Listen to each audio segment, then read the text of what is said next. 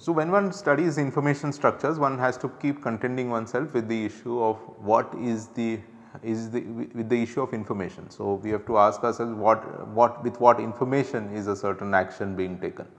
So, a way to state this formally is to say that there is a measurable function that maps the information random variables to the action random variables, right. So, this is a concept in mathematics which needs a course in analysis.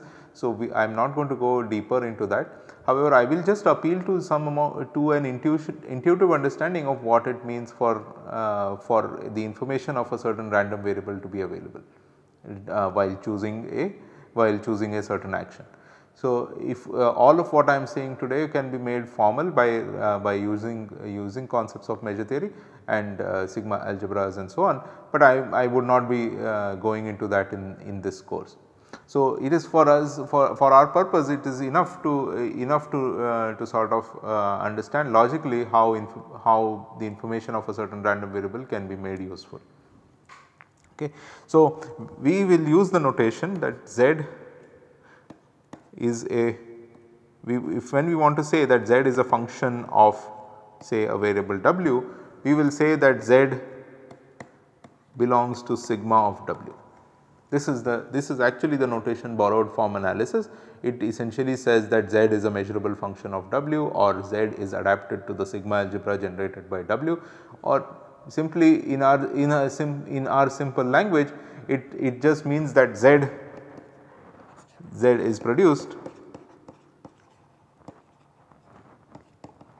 from the information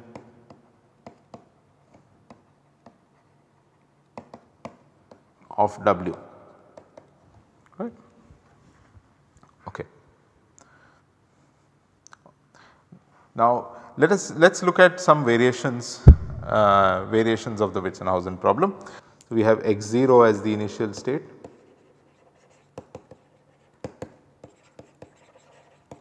you have observation y0 equal to x0, you have an action u1 that is chosen, action of first controller, and you have x1 which comes up out of this. So, x0 plus u1, right. So, remember since x and u1 is chosen as a function of x0. So, using our notation I will write u1 belongs to sigma of x0, right. Okay. The observation of the second controller is, so u2 is chosen as a function of y1. So, u2 then in our notation belongs to sigma of y1, right, and then thanks to u2 your state changes to x2, which is x1 minus u2, and that is the resulting state, and the cost that we want to minimize is we want to minimize over u1 with information of x0 and u2 with the information of y1. We want to minimize the expectation of k square u1 square plus x1 minus u2 the whole square. Okay. This is here this is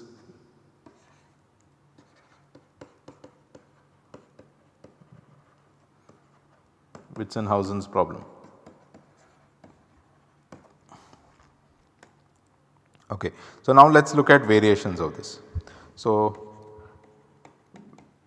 variant 1, right. So, here in variant 1 we will consider the case of full noise observation.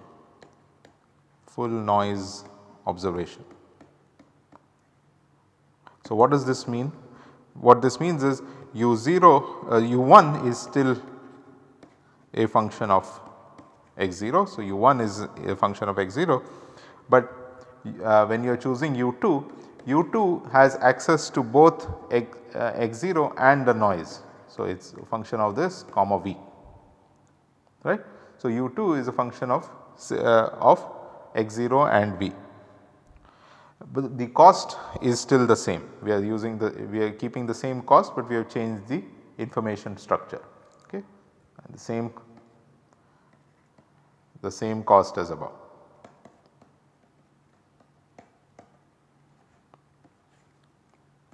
And this is a new information pattern.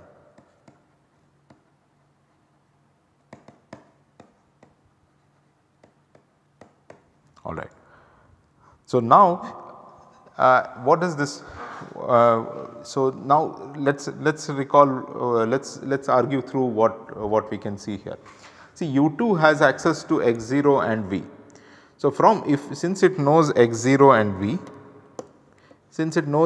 and v, from there it can go back and construct, see it knows x0 and v, since it knows x0 it can also reconstruct u1, remember, because u1 is a function of x0 itself.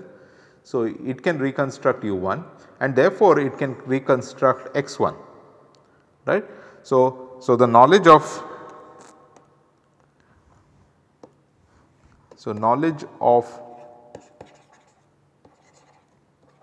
x0 implies knowledge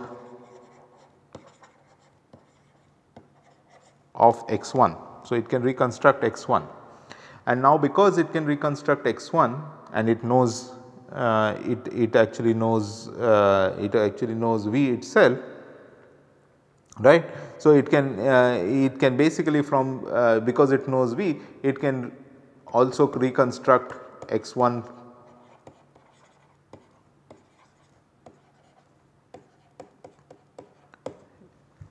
plus v, because it knows v also, right.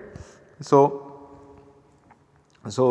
as a result of this, u2 which is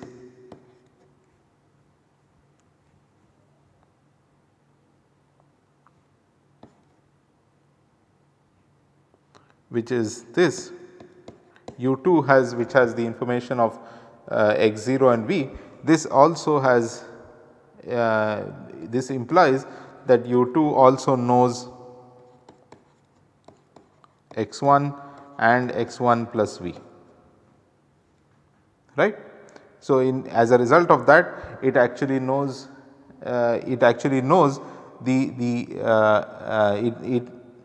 so it knows so as a result u2 knows x1 and x1 plus v.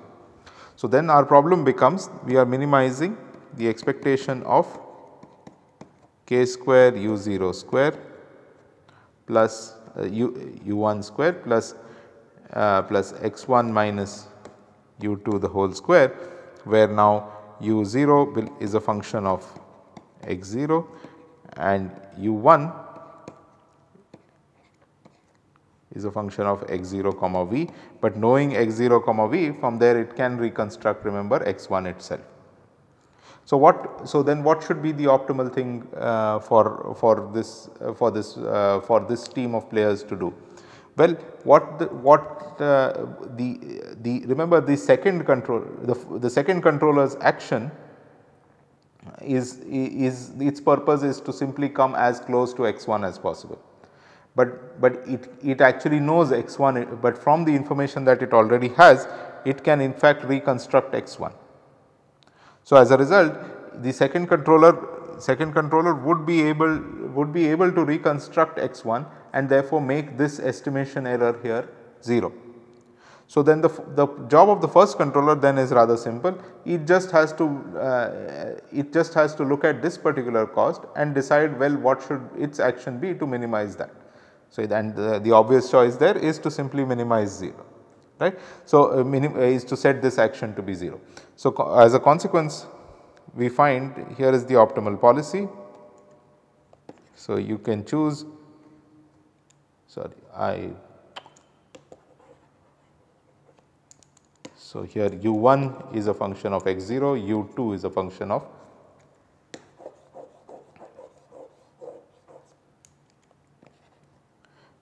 so we are minimizing this cost with the constraint that u1 is a function of x0, and u2 is a function of x0 comma v.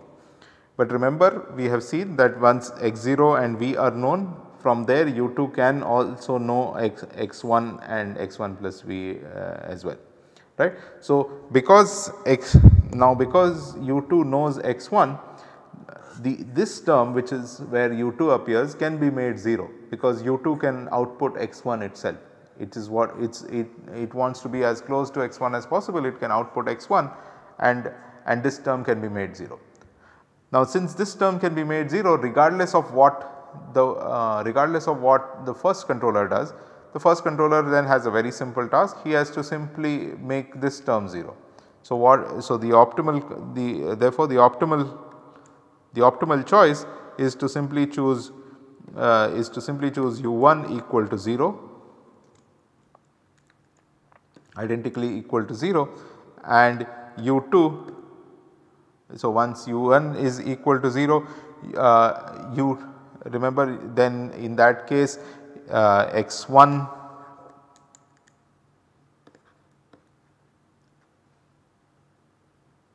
would be if u1 is equal to 0, then x1 would be equal to x0.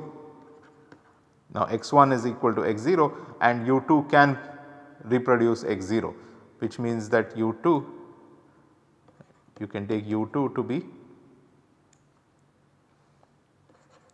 x0, and this here gives a cost equal to 0, and this is in fact the optimal cost,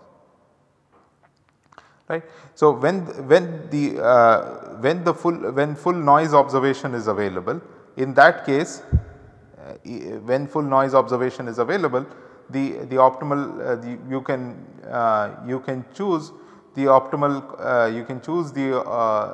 your controllers in such a way that the cost actually hits the global the unconstrained minimum, and then in fact whose value is 0.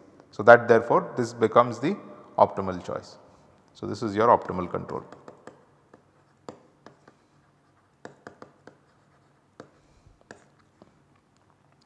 Now, let us look at another variant. So, variant 2. Let us look at another variant in which which we say is a classical information pattern. Now, this is something we had seen earlier, but I want to see this, I want to emphasize something about this again. So, in this case now u1 is a function of x0 and u2, remember, is a function of x0 and y1. And what is y1? y1 is x1 plus v, right. This is the information that is available to us. So, let us say we can simply, another way to write this is that you can write this as u1 equal to this of y0, and this is a function of y0 comma y1, right. Okay. Now, let us come back here. Okay. So, let us write this out in the following way. So, you can write u2, which is a function of y0 comma y1. Now, y0 itself is x0. So, this is a function of x0 comma y1, and what is y1? Remember, y1 itself is x0 plus u1 plus v. This is y1. Now, but if I told you that u1 is being chosen as a function of y0, okay, but since u1 is a function of y0, which is itself equal to sigma of x0, from there we can conclude that u2 belongs to sigma of x0 comma, and now that so therefore, this can be concluded as being a function of x0, and from x0 you can compute u1, and therefore, you can from x0 and x0 plus u1 plus v, we can compute v. So, this therefore, then becomes a function of v. So, we get back what we were getting earlier. There is a slight distinction between these two these two cases. So, here we were already being given the information of x0 and v while choosing u2, whereas out here we deduced that u2 could be chosen as a function of just x0 and v, assuming that u1 is chosen as a function of x0, right. So, in the classical information pattern, what you really have is that you have knowing that the earlier controller is being chosen in a certain way, you can effectively choose your controllers as a function of the noise. So, you effectively have the access to this noise. That is different from being given the noise observation in the first place, right. So, that is what happens in the classical information pattern. So, we have used this particular fact to conclude that u2 belongs to sigma of x0 comma v. But in any case, once u2 belongs to sigma of x0 comma v, the previous controllers are optimal. We can conclude that previous controllers, which implies that the previous controller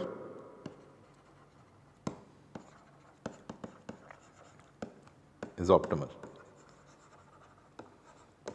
Now, in either of these cases, notice that since u2 is a function of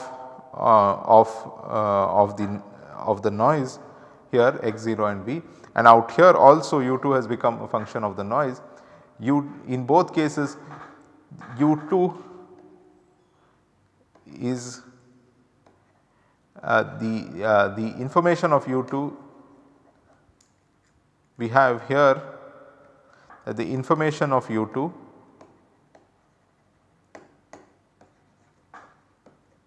is independent of the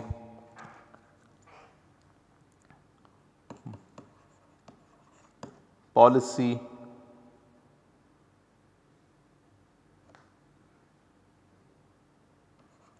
gamma 1. So, it does not depend on the policy anymore. So, the information of the second controller does not depend on the policy, and that holds here too. So, here also information is independent of u2 is independent of the policy. Here in fact, you have been given this. Here we have been given this from the very beginning, whereas in the second case, because of the information pattern, that because u1 is chosen as a function of y0 and y0 is equal to x0, this becomes independent of the policy gamma 1, right. So, in both of these cases, no dual effect is present.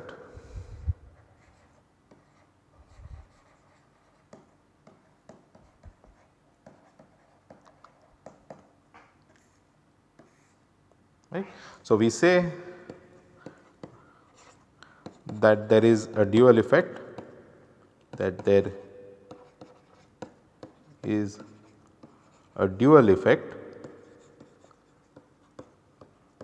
if u2 belongs, if the information of u2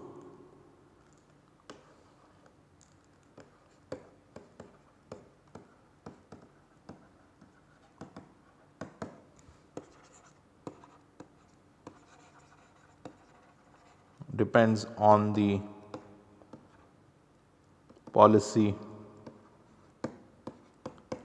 gamma 1. But in both of these cases we have seen that there is no dual effect, right. Let us now look at a third variant. So, let us look at a third variant here, variant 3. This variant, we can call this variant as a past control observation.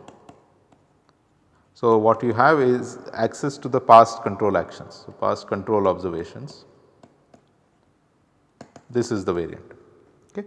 So, here in this case now u0 is a function of u1 is a function of y0 here, which is itself, remember, x0.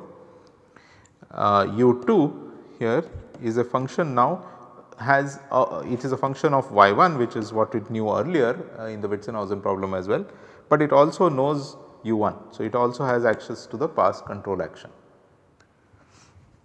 Alright. So, now let us go a little deeper into this. So, u1 u2 is a function of y1 and u1. So, sigma y1 comma u1, this is itself equal to, now what is y1? y1 is x0 plus u1 plus v. Remember y1 is just x1 plus v, x1 is x0 plus u1, and we are also given u1. Now this here, so notice what is happening here. So I have been given u1 and I have been given x0 plus u1 plus v. Now from this what I can do is I can eliminate, I can use the knowledge of u1 and from there infer the value of x0 plus v, but I cannot still determine x0 and v separately, right. So I will, so this will become, at the best it will become u1 comma x0 plus sigma of x0 u1 comma x0 plus v. This is what I can determine from here. Now the claim is there is a dual effect. So I claim that there is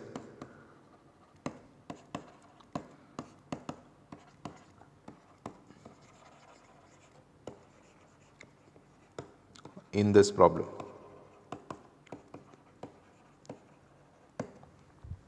So how does one claim that there is a dual effect? What one wants to what we need to show is that the choice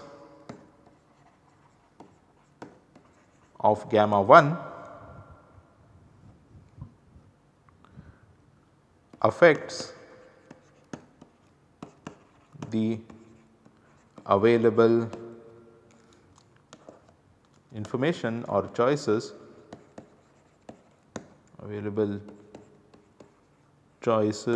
or in particular the information of u2. Alright. So let us see how this actually matters. Okay. So let us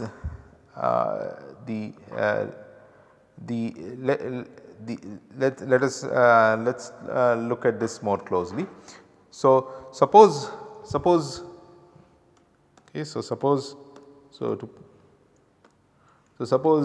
in order to do this, all I have to show is that I have to pick up two policies, gamma 1 two values for gamma 1 and show that the information that the second controller has in under those two policies is different, right. So in order to do this, let's take two different policies. So suppose we take gamma 1 is 1 to 1. Okay, so suppose it is an invertible 1 to 1 and invertible, right. So if it is invertible, then remember we are choosing u1 equal to this gamma 1 of x0. So if gamma 1 is invertible, then u1 equal to gamma 1 of x0 implies, so knowing u1 we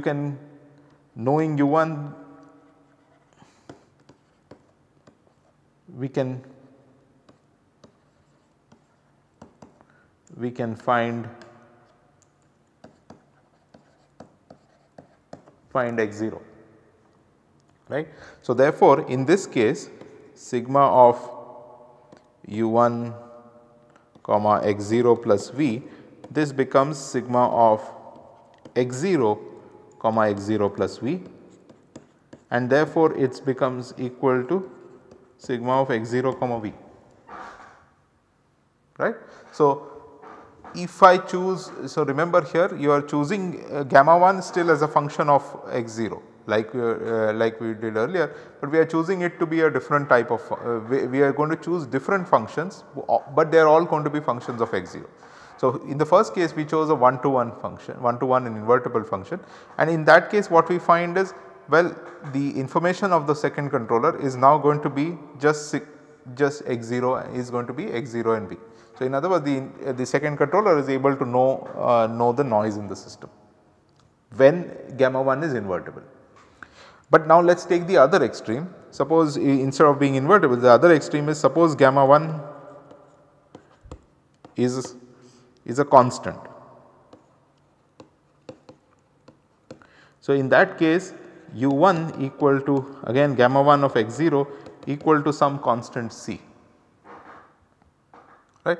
So, now if it is if it is some constant, then my information u1 comma u1 comma x0 plus v is the knowing u1 actually gives me no information, it just gives me it is just a constant. So, therefore, this is going to be equal to sigma of x0 plus v. So, notice that in the first case here, when gamma 1 was an invertible function of x0, but an invertible function, then this you could know the information about the noise separately. You would know what x0 is, you would know what v is. But if gamma 1 is a constant function, then you know x0 plus v, right. So, as a result of this you can see there is a difference here between what information the second controller has, and that the information that the second controller has changes with the choice of the first controller, right. So, this in general is not equal to sigma of x0 comma v. So, knowing x0 plus v does not directly give you, does not in general give you x0 comma v. So, the information and the available choices of the second controller depends on the kind of function you depends on the choice of the function or policy you have used at the first stage, right. So, as a result there is a dual effect in this problem. So, that is what we wanted to show, that there is actually a dual effect in this problem.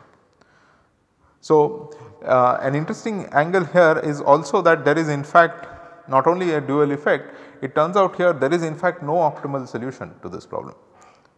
So, in fact here is one other thing I want to claim, that there is no optimal solution.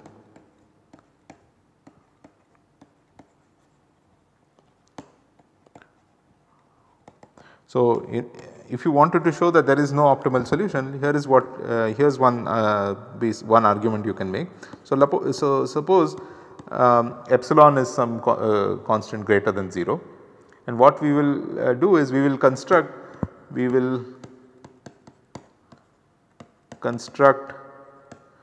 gamma 1 gamma 2 to get cost less than equal to epsilon. So, the simple way to do that is to simply take u1 is as epsilon times y0, and that is simply equal to epsilon times x0, and to take u2 as, since we know the past control action, since we know u1 here, remember we are doing the past control action case. So, we know u1. So, this u1 is known here. So, you can just simply take u2 to be u1 divided by epsilon, and u1 remember is epsilon times x0. So, this will therefore become x0 itself, right. So, let us evaluate what the cost then becomes. Well, this you can see your cost is, the cost is k square u1 square plus x0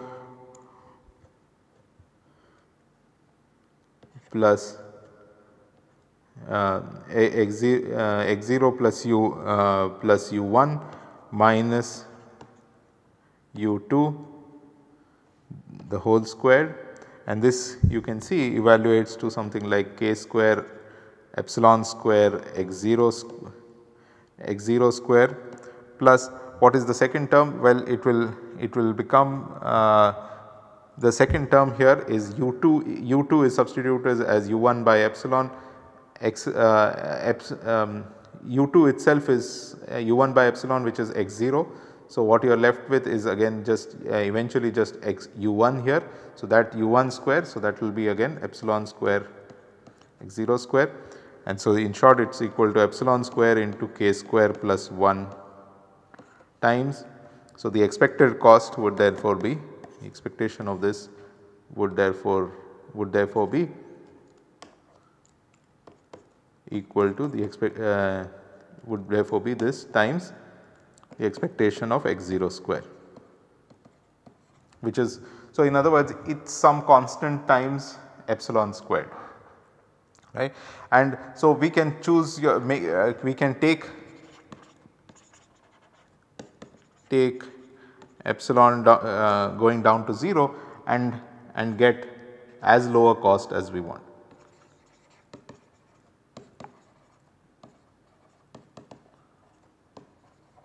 As we wish. So, in other words the optimal cost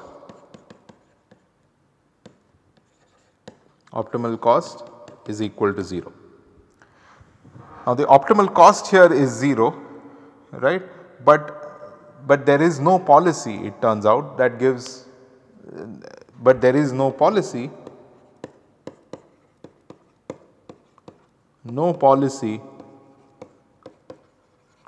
that achieves cost equal to 0. So, we can never actually get cost equal to 0, right. So, if you so why is this the case? So, this is because to get cost 0 we need u1 to be 0. You need it has to be that u1 is equal to 0, and we also need u2 to be equal to x1, right, which is, and x1 is equal to x0 plus u0. Now, but x1 is equal to x0 plus u1, but u1 is equal to 0, which means this is therefore equal to x0, right. So, you get u1, which is, so what we need is basically we need u1 equal to gamma 1 of x0 to be identically equal to 0, and u1 which is a function of and u2 which is a function of now u1 and x0 plus v, we want this to be equal to x0. This is what we need.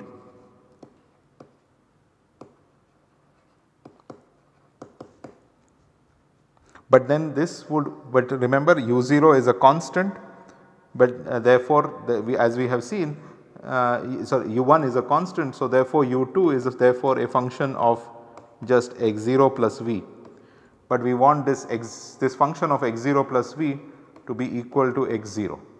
So, which means from what we need is from x0 plus v we should be able to somehow figure out x0 itself. This is a contradiction, this is not possible.